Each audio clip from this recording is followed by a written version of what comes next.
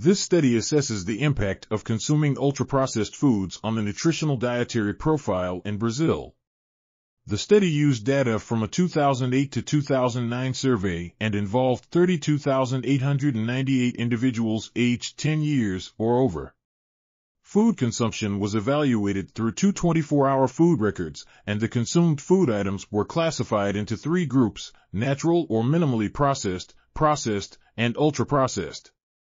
The results showed that the nutritional profile of the fraction of ultra-processed food consumption was unfavorable when compared to the fraction of consumption related to natural or minimally processed foods.